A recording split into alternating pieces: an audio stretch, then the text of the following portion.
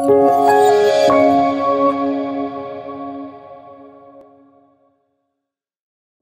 and welcome everyone. In this video, I'm going to be walking you through the steps to connect the new Tyk Enterprise Developer Portal to a provider. And the provider in this case is going to be the Tyk self-managed instance.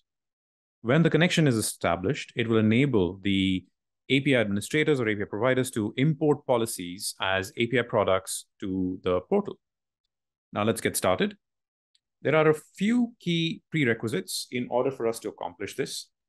First, you need a Tyk self-managed installation with a valid license key. Then you need to have the Enterprise Developer Portal installed and running with also a valid license key.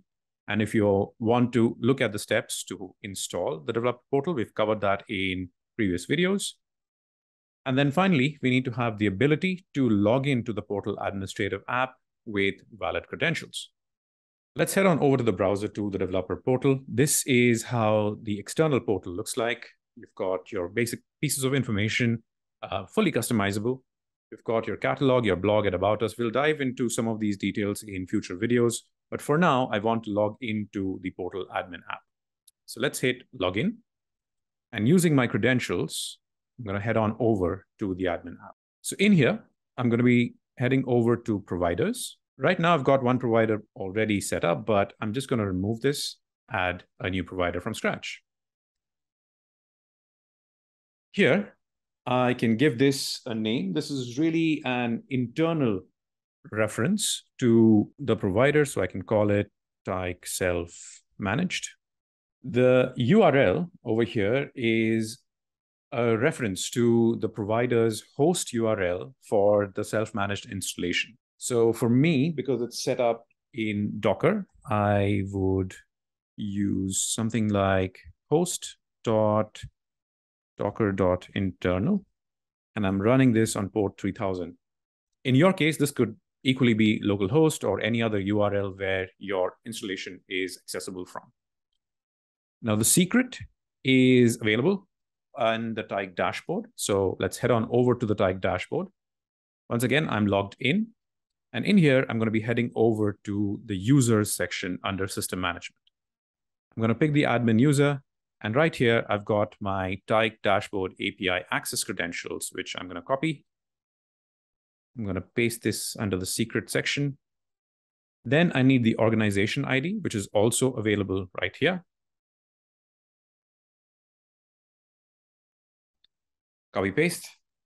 There are a couple of other fields. We've got policies tags, which is an optional field, but what it really does is that it can be used to define which policies from Tyk will be imported to the portal. So basically, which policies will be imported as API products and plans, if you want to be very specific about it. In our case, because we are keeping things optional and open, it will be importing any and all API products and plans that are available. The base URL is just the gateway URL that refers to the main gateway URL. Again, once again, not really needed in our case. So I'm just going to hit save.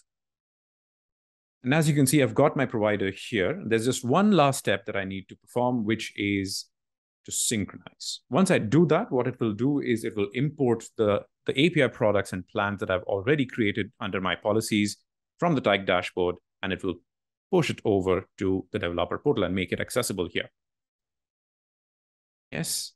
And as you can see, I've got my products and plans. I've got one product, one plan at the moment. And if we head on over to the API products, I'll be able to see a user data product that I have and a freemium plan that I also have available at the moment. So there you have it. That is how you would connect a provider to the developer portal. Now, the important part to know here is that you can add multiple providers which are running Tyk self-managed installation. You can have those multiple setups done over here as well. I only have a single one, therefore I'm using one, but you do have the ability to add more instances, but you are restricted to the Tyk self-managed installation only at the moment. So I hope that was helpful. For more information, head on over to the Tyk docs site. And until next time, cheers and take care.